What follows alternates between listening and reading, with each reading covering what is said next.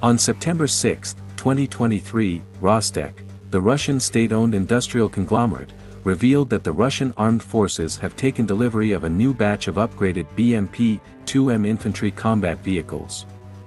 The modernized BMP-2M is the work of engineers from the Tula Instrument Design Bureau, KBP, a subsidiary of Rostec. Rostec announced the delivery of several modernized BMP-2M vehicles on the Ukrainian front.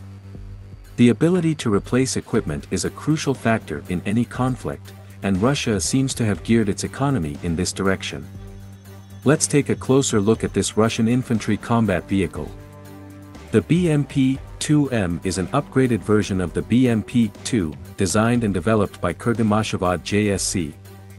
It can reach a maximum speed of 65 km per hour on the road and 7 km per hour in water. The vehicle can accommodate a crew of 3, including a driver, gunner, and commander, and offers seating for up to 7 soldiers. It has a combat weight of approximately 16,000 kilograms and is equipped with a KBM-2 air conditioning system.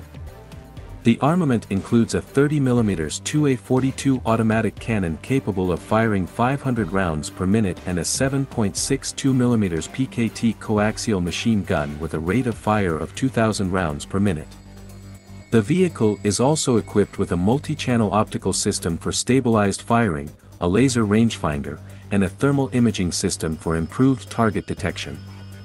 Russian military authorities assert that the modernized BMP-2M offers remarkable cost-effectiveness and that its combat capabilities have been significantly amplified. The vehicle's enhancements feature the Berezhak combat system, equipped with 4 9M133 Kornet-E anti-tank guided missiles and a 30mm AGS-30 automatic grenade launcher.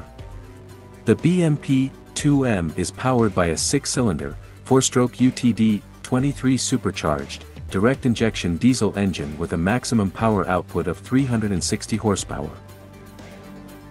It has a cruising range of 600 kilometers and can be air-transported by heavy military transport aircraft and helicopters.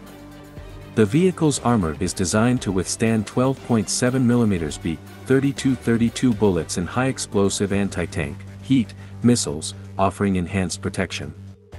It also features an advanced target detection system that has a range of 5,000 m during the day and 3,000 m at night. The production and repair of armored vehicles are undoubtedly a major issue in the conflict in Ukraine. The Russians have significantly increased their production, which remains a question mark for the Ukrainians who still rely heavily on international support. However, Ukraine is developing many indigenous systems, but it remains to be seen whether they will be able to produce them in large quantities.